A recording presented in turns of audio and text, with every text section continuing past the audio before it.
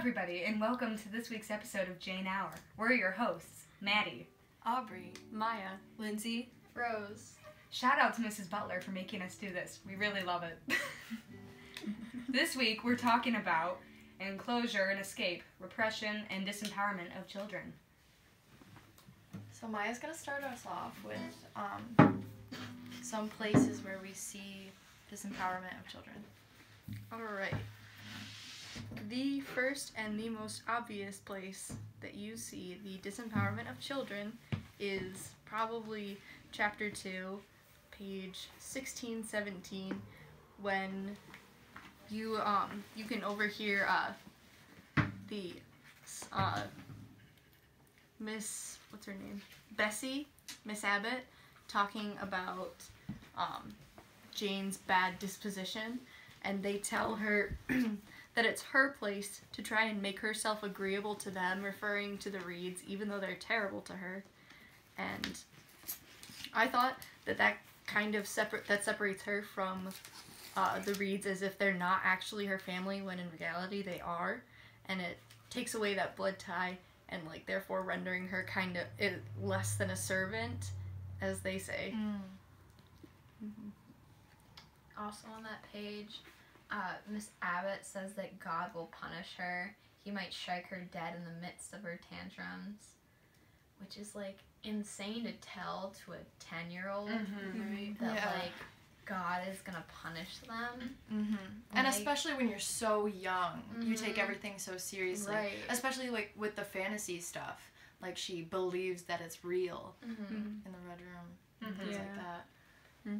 And I think from the very first page of the book, you get the sense that Jane is, like, repressed from the group, from the Reeds, from everything, because she says, she had dispensed from joining the group.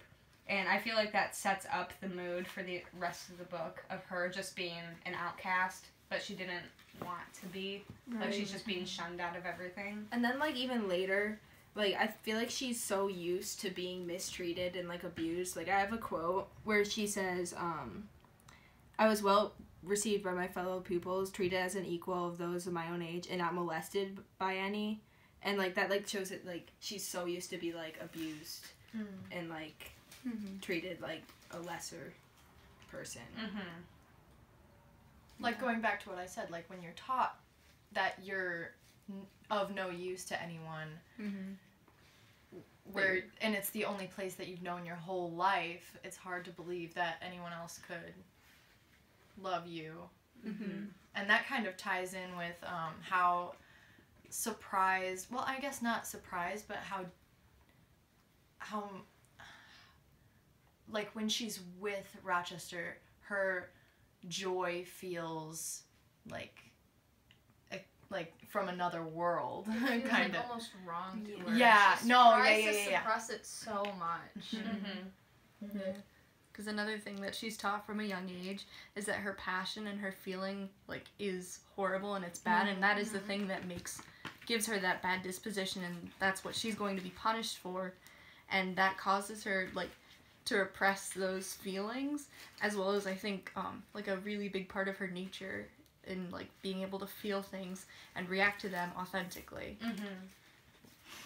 Yeah, like, even in the end of the first chapter, before she's sent away to the Red Room, I think it's either Abbott or Bessie that say, did you ever see anybody, did ever anybody see such a picture of passion?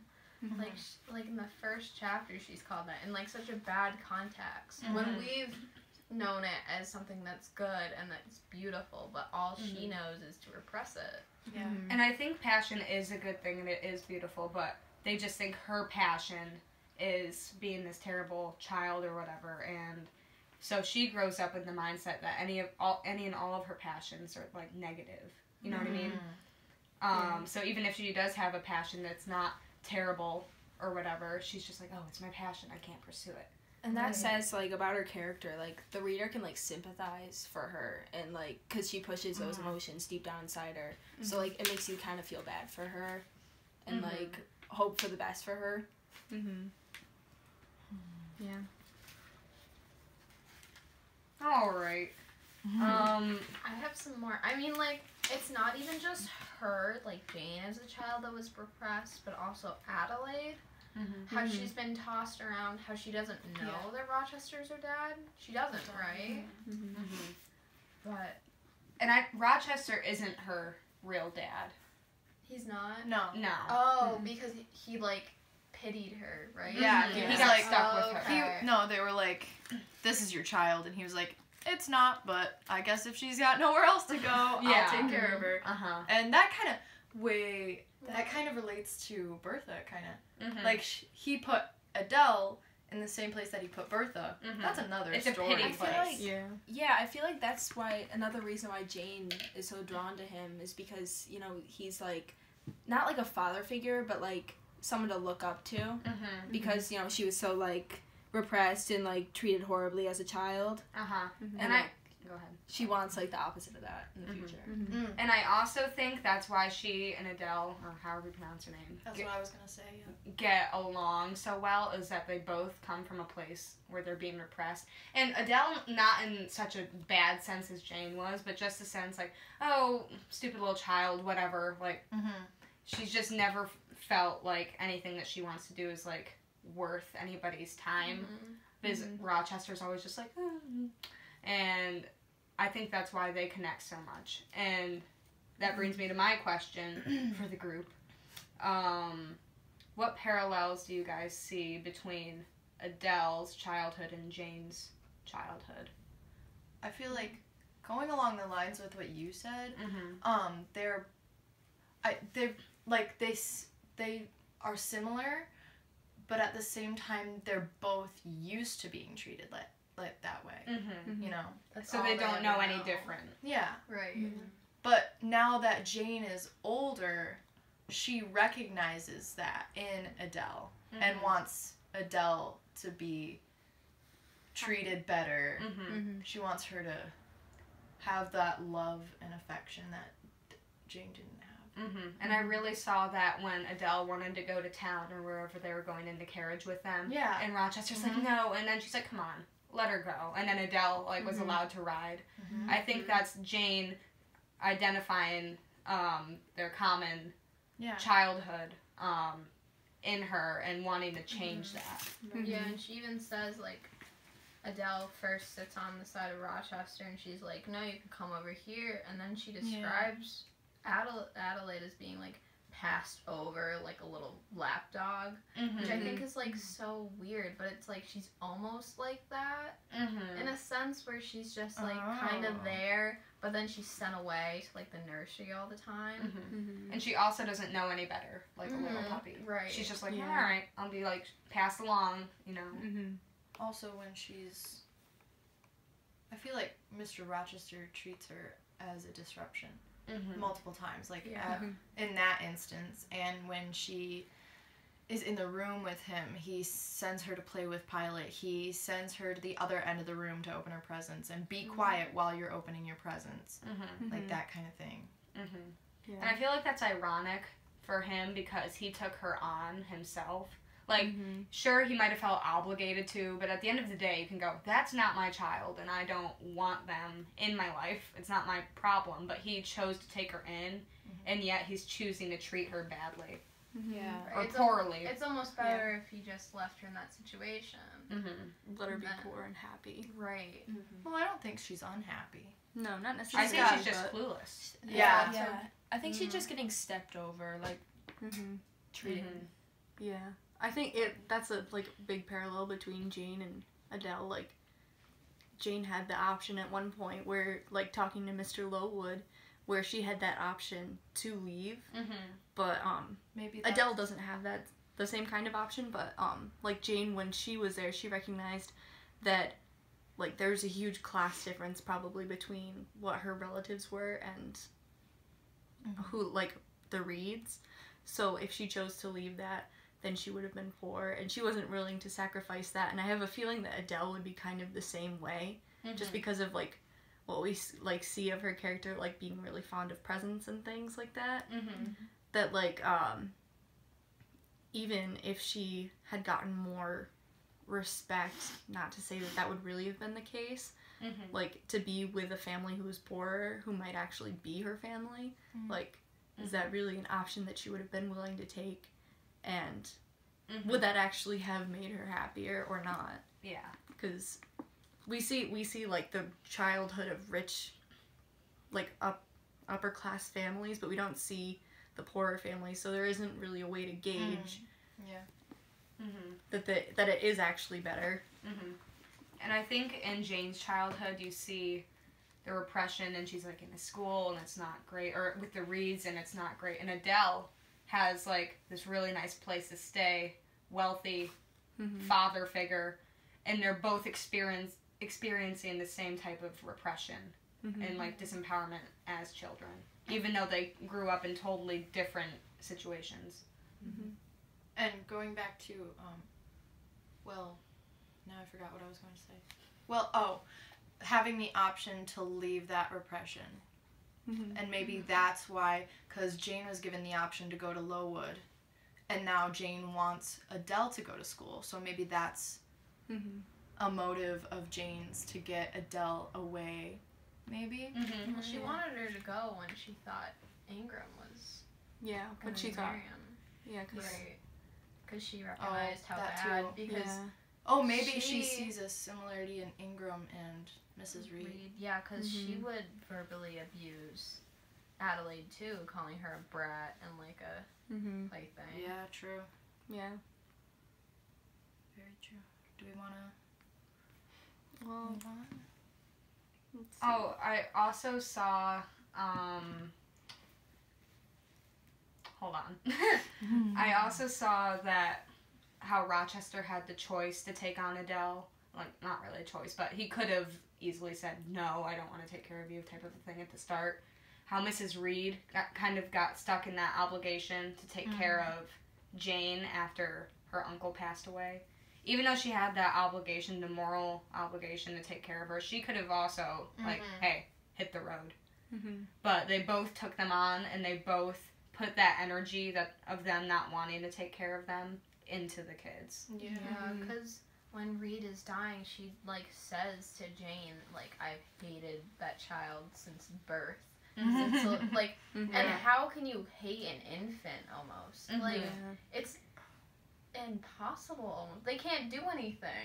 I think she almost hates the fact that she's stuck with her and just blames it on her because she has nothing else to do in her head, even though she could have, like, put her up for adoption or, like, I don't know, given her to another family. I think she just put that anger into her, and that's why she hated her. Yeah, and then it, like, went down to her children, where John became abusive, and Georgina, and the other one. Yeah. So to wrap up the repression of children. Similar. So there's similarities between Jane and Adele. Yeah. And I have one more question. So when Mrs. Reed is sending off, or getting ready to send off Jane to Lowood, and Mr. Brocklehurst comes to visit, and she's telling Mr. Brocklehurst about how horrible Jane is, my question was, why does she feel the need to tell Mr. Brocklehurst about Jane's evils, like, especially if Mrs. Reed and everybody in the house believes her to be such an evil child? Why should she need to explicitly say that? I think it's like a power thing. I don't know. Like, I feel like having, like, the ability to call, like, a child evil and just, you know, it's so traditional, I guess. I don't know how to explain it, but I feel like she just feels like she should have more power over the children. It's like cancel culture. Like, saying someone's evil gives you power almost. Yeah. It gives you, like, that energy that you are better than that person. And I think just the obligation to fill the adult role of being a parent or a caretaker is just like, I'm bigger than you, whatever, you listen to me type of a thing, instead of having that mutual respect. You know, I don't know. Yeah. I feel like that's just a role that lots of adults try to fill in this book. Also, of the time. Yeah. Too. Yeah, definitely. Yeah. A lot of my take on it was, Jane, I think in Mrs. Reed's eyes, is really considered also like a part of the lower caste. And part of being in that lower caste is that you have to be forced into this humility and self-loathing. Otherwise, she's going to think that she's worth more than she actually is because she actually doesn't have anything. She doesn't have family. She has nothing.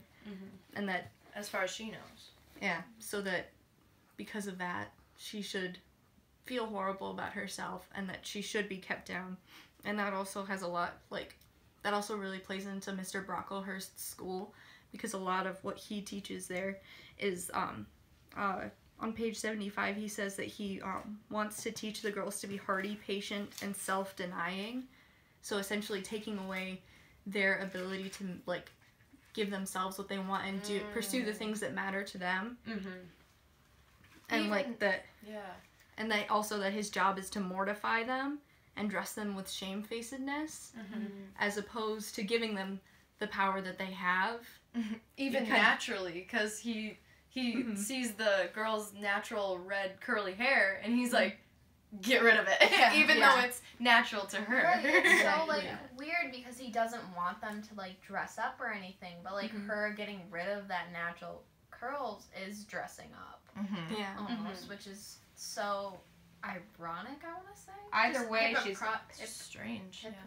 Hypocritical. Yeah. Either way, with the curly hair that he doesn't like, or with a shaved head, she's gonna look different, and she's gonna stand out and have that individuality that he's trying to get rid of in all the girls. So I guess that doesn't make sense to me, like, his motive. I think, like, going back to the question, it's like, how they were raised. Maybe it was just passed down, like, that discipline, like, you must be very disciplined and you must be quiet. And, you know, like, the passion versus reason thing, you must be, like, reasonable. Oh, yeah. I have a quote for that, actually. So, where is it? But there's this one instant where Mrs. Reed, here it is. Be seated somewhere, and until you can speak pleasantly, remain silent. That was literally the quote. Yeah.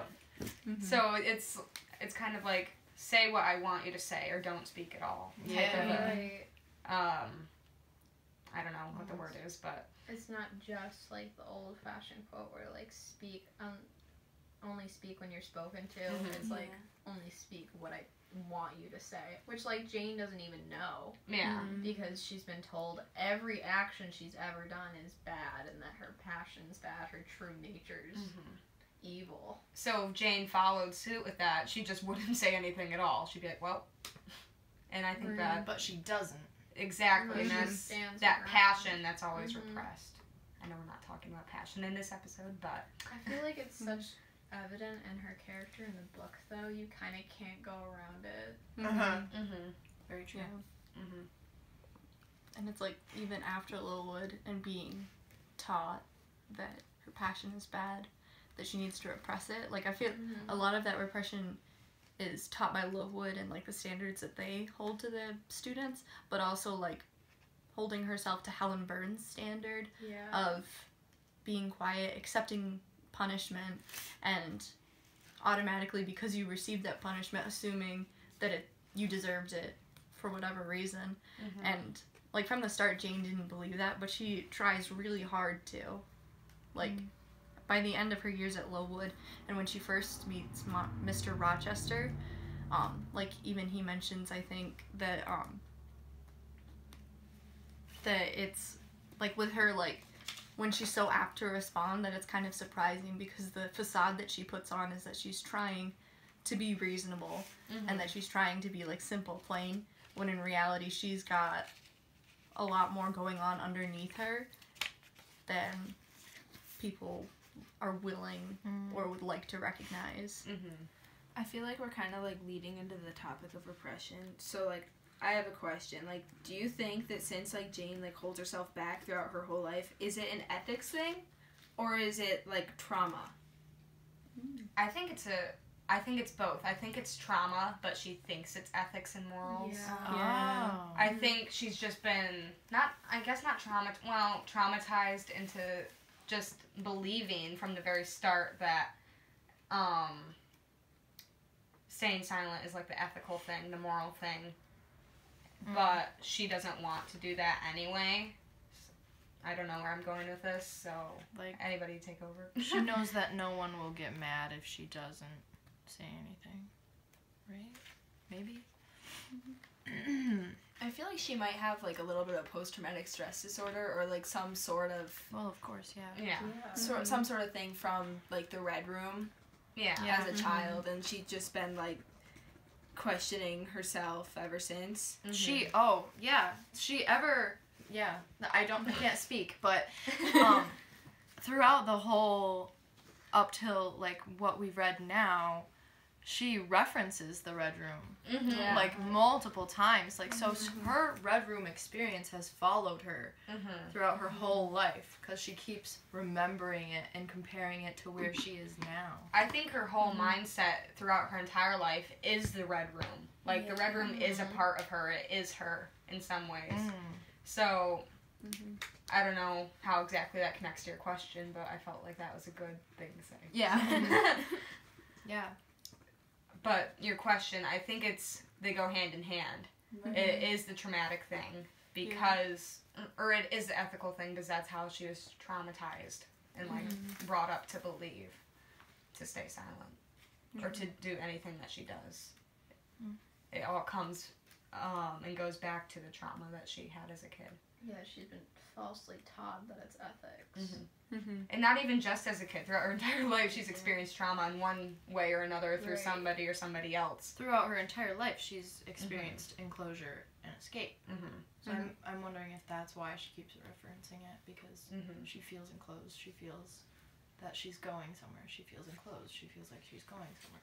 That kind of thing. Which is like, because that was like the very first time she really felt like trapped. And she like couldn't. So so she pairs that trapped feeling with other things that make her feel that trapped feeling again. Right. Unless there's something else that anybody wants to add, I feel like we've kind of tiptoed around the escape aspect of the episode. Yeah. So I think, in regards to escape, she can't ever really physically escape something. Like, she can't just run out because people are gonna be, hello, you belong here. Like, we take care of you. Well, she could, but she hasn't. I feel like she thinks she's trapped, so her escape comes in solitude rather than in being by herself, or not being in a group or being with people. On page 340, she said, "The house cleared, I shut myself in, fastened the bolt that none might intrude, and proceeded not to weep, not to mourn, but mechanically take off my wedding dress and replace it by the stuffed gown I'd worn yesterday, as I thought for the last time." So she just kind of, after that whole fiasco with Bertha and everything, she just kind of went into her room, locked the door, and she's like, no, Bertha can't deal with you. Rochester can't deal with you. And she just kind of shut herself away, and that was her escape. Even though it's kind of a trapping feeling to, like, bolt yourself in your room. She did it herself. She wasn't being locked in the Red Room. She locked herself in and out. And I was that's saying her that, escape. Yeah, I was saying that in class. Like, sometimes enclosure is her escape in a way. Yeah. Not. Sometimes they contradict each other, but sometimes they're the same thing. It's It like, depends on the... It's consensual enclosure that she consents to doing that, Which because allows that's her to. where she feels safe, being alone. Yeah. Rather, because like all these people around her have only ever betrayed her. And with that, like, the symbol of birds, like, that represents both enclosure and escape, because, like, you know, like, they can be in a cage and they can be enclosed, but then they escape and fly away. And, like, I feel like there's, like, a relatability to Jane there. And the bird thing, this quote has nothing to do with birds, but I kind of get a bird vibe off of it. 101, she was in her room looking out her window, and she says, "My eyes passed all other objects to rest on those most remote, the blue peaks, so the mountains that she sees in the distance. Let me see. She longed to follow it farther." So she has that feeling to just, like, fly away and, like, fly off or, like, run away. She does. Definitely. And I think that scene just put that essence into a quote. And yeah. Mm-hmm. And it's not just Jane. Like, I found, like, a quote from Helen where she says, "By dying young, I shall escape great sufferings." Oh, yeah. Mm-hmm. And, like, it's just, like, a huge theme throughout the entire book. Like, everybody feels enclosed in some way. Mm-hmm. Like, Mr. Rochester's enclosure was having Bertha as a wife. Mm-hmm. And then he escaped by enclosing her. I know that was funny, but that actually, like, I like that idea a lot. His Thornfield is like his prison too. In a Also, way. like, Jane calls people at Lowood and Thornfield inmates, like, all the time. Oh, yeah. That's Which true. I think is such a enclosure thing. Mhm. Yeah, like, these girls don't have anywhere else to go. This is the only home. They're kind of, like, trapped there because they don't know anything else. Yeah. She herself. Mm-hmm. Another play, like, with the kind of, like, prison imagery, right after she is in the Red Room, when she wakes up in the nursery, she wakes up feeling as if she had had a frightful nightmare and seeing before her a terrible red glare crossed with thick black bars. Mm-hmm. So, like, this is after she's gotten out of the Red Room, Mm-hmm. and, like, it's still, like, she still feels like she's trapped even though, like, she's out of, like, that enclosure. Uh-huh. Because, like, Gateshead is also, like, an enclosure for her. Mm-hmm. I think with, like, that inmate thing, like, I think you're gonna say it, Aubrey, like, she's, like, an inmate to her own life. Yeah, Because she definitely. calls everyone, like, every place she's been to, she calls people there inmates. Yeah. That she's never really, like, been on her own. And I don't think she knows any better. I think she just thinks that everybody in her life is suffering something like she is, in a way. Like, everybody's an inmate. Everybody's stuck because that's how she's been brought up. Oh. And she doesn't see that there's actually people out there living their, like, best lives and, like, not being trapped with Bertha or whatever. Like, I feel like she just thinks there's, like, some sort of inmate essence in everybody. And I don't think she knows any better. She can't, like, find the happiness in her own life. Mm-hmm. It's sad. Oh, snap. I think because she, like, represses all of her feelings. She doesn't look inward for her happiness, almost. Because she doesn't know to. Yeah. Contradicting myself in what I just said. That same quote that I was, like, stumbling through on 101.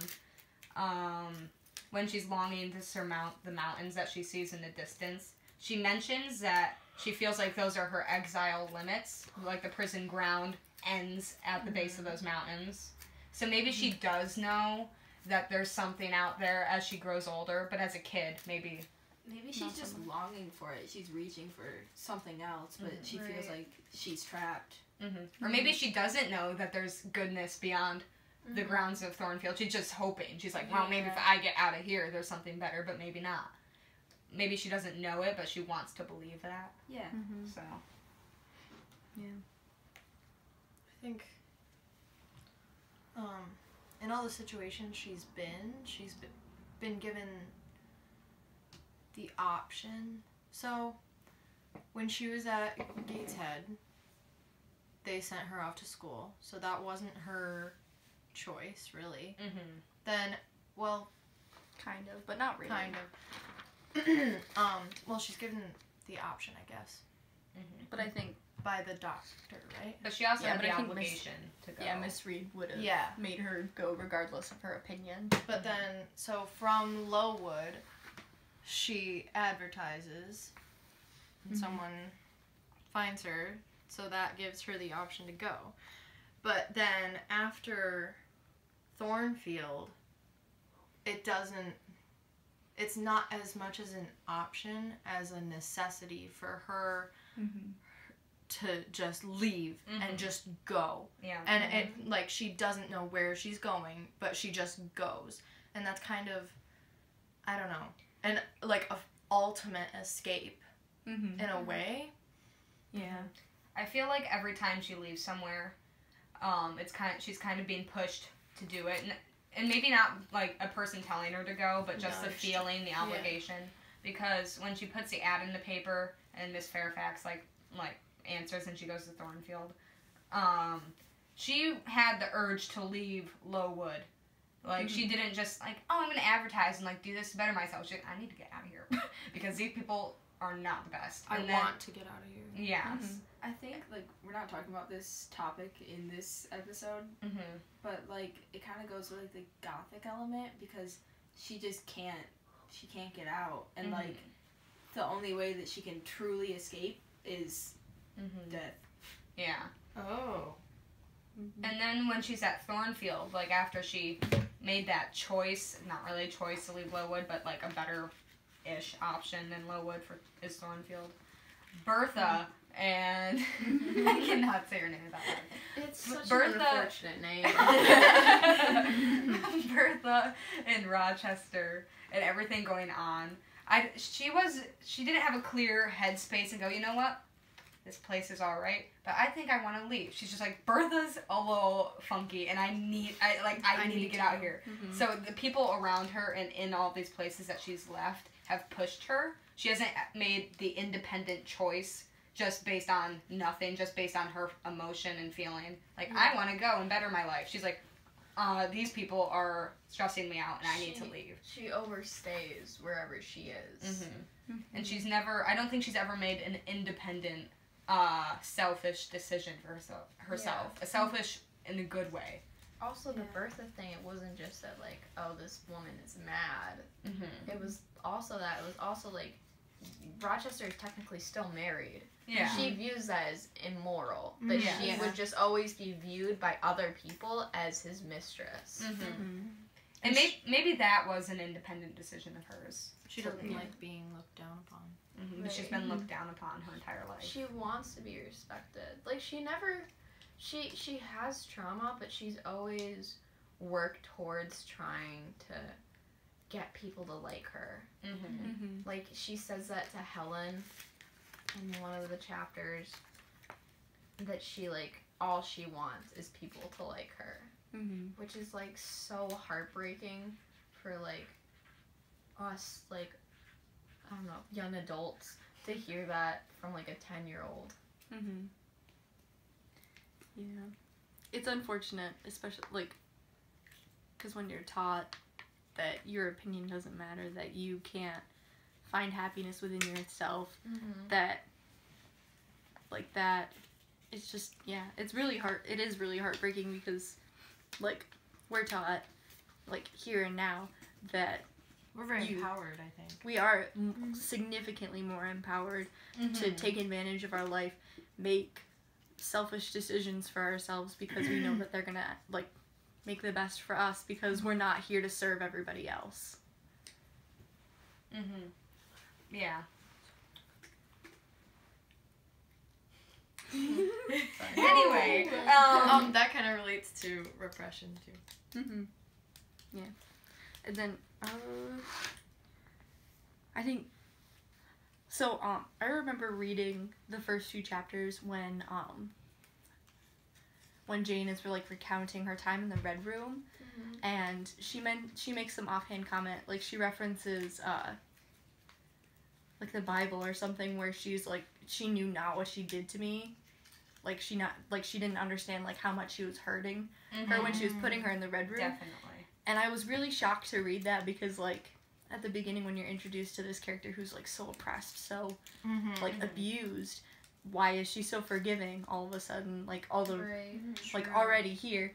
And like that comes up a lot later when she goes back to Gateshead to visit, and she comes back and she's like, she sees Mrs. Reed on her deathbed, and she sees how much it's hurting her that she also that she did that to Jane, and that she's feeling the guilt from that, and like Jane has moved on from like feeling angry about it, and that her escape from that has let her like grow past it and like overcome it, and all of a sudden like she's like, I'm gonna forgive you, like let me kiss you or whatever, like show some affection, and it's just crazy that she was able to like grow past that, even though like it was such a horrible experience. And I think that connects to Mr. Rochester because when she gets out of there after Bertha's incident and just that discovery, I think she knows, she didn't like explicitly state this, but she says, or she doesn't say, she probably thinks that he doesn't get it, like how she feels like he's trying to change her with like all the fancy clothes and the jewels and like taking his name and like getting married, and then Bertha's there and she doesn't like it. He doesn't get any of that, why she'd want to be plain, why she doesn't want to be looked at as a mistress. He just can't wrap his head around it. So I think that's kind of why she leaves, but she's like, I'm not going to fight this battle with him, trying to get him to understand this is not what I need. Because I'm out. He doesn't try to understand her. He tries to make her look like Ingram and like give her all these fancy things when she just wants to be plain. Maybe, but that's also like her repressing herself because that's all she's ever been told. That's what she was taught at Lowood, to be plain. Well, I think it's kind of that way. I think there's two different ways to look at it. Like one way would be like feminism, like this is who I am. Like I like my simplicity. I like that my mind is what is good about me. Like her teaching, she's knowledgeable. She's that, and she's not trying to compensate by looking pretty. Yeah, for her and that's the reason why. Like if you fell in love with me like this, then this is what you're gonna get. I'm not gonna change. I think just because of this marriage. It's because like she doesn't have any self-love. Like, you know, when she was like drawing and she drew Mr. Rochester and like someone said that it was like ugly, like the drawing looked ugly, and she was like staring at it like, and she really liked it. I feel like she should do that for herself. Like she looks up to people and she doesn't look up to herself. I also think that ugly comment on the picture of Rochester wasn't like that the drawing was ugly, it was just that he as a person is ugly. No, he said, and I think that kind of alludes to her wanting to leave later on because, like, hey, that guy's ugly. Not just physically, well, obviously in that stance, but I think you can take that as a deeper down thing. He's just an ugly person, not somebody you want to be with. And maybe that kind of alludes to his secret coming out about Bertha and just being crappy in general and not... I don't know. I just thought that right now, so I can't, like, portray it without sounding... It definitely is foreshadowing it. Yeah. And then I think another foreshadowing, it's, I don't remember which chapter it is specifically, but it's the one where Rochester is like telling her to leave because he's gonna get married to Miss Ingram, and it's the one with like the chestnut tree cracks. There's a lot of in the footnotes there's a lot of foreshadowing using like the fall from Eden and like the Adam and Eve story. Like that's a really big thing throughout the entire chapter, that like leading up, like even like that's when like they confess their love to each other and they're like, let's get married, oh I love you so much, and like the entire time it's like, no, this isn't actually what's gonna happen. And like reading the book, when like we got to that point, I was like, why is the book so much longer? Because like that seems like it's gonna be such a strong resolution. Exactly. No, I talked to Miss Butler about this. I was like, it's so amazing that it's not the end of the book. It could have easily been the end, but I think that's part of the feminist move in this book. That that is not her end. Falling in love and getting married is not the end of the... It's not the happy ending of the book. That's like a shift in her character. I think. Like a big major one. And I think that immediate, like, I'm going to marry you, Rochester, type of a thing, and like their kiss and all that hoopla, is just kind of her, maybe the disempowerment aspect of her childhood and like the repression, finally finding somebody who doesn't make her feel like a complete fool or like a completely terrible person, and just jumping the gun. It's like a temptation. Even though he wants to like spend more time with her and be more intimate, whatever, and she's like holding off until they get married or whatever, like I think her agreeing to get married is still jumping the gun, even though it seems like she's the one that's kind of holding back. Yeah. You know, I don't know. Yeah, like Miss Fairfax tells her like, you need to be careful. Yeah. I'm gonna be honest here. I didn't read past where she walks away, but maybe like she like walks away from her past with walking away from Rochester. I don't know, maybe that's like the climax of the book. Yeah. Yeah. Mm-hmm. Or So one of them She's at least. sent out of Eden. Yeah. Kind of, in Yeah. a way. But that, like, going along with that, like, being sent out of Eden isn't the end Mm-hmm. No. Yeah. in that story. Just to verify, are we all just up to 27? Has anybody read significantly beyond that? I think I read 28. All right, Miss Butler. So we're all at 27. So that's why this discussion Really bad. is so limited. Yeah, I'm reading 28 We're going to do right a now. recap podcast episode when we get to the end of the book, Mm-hmm. I think. So, yeah. Yeah. Just summing up some stuff we that we have might more have Topics, missed. right? Right. No, Yeah. definitely. And it'll Yeah. be a good closure thing for all of us, Mhm. I think. Mm-hmm. So bring up any of these 3 topics at the end of the last podcast. All right. So, we'll see you next week, boys. Oh my God. So apparently this is the end. This has been... Jane Hour.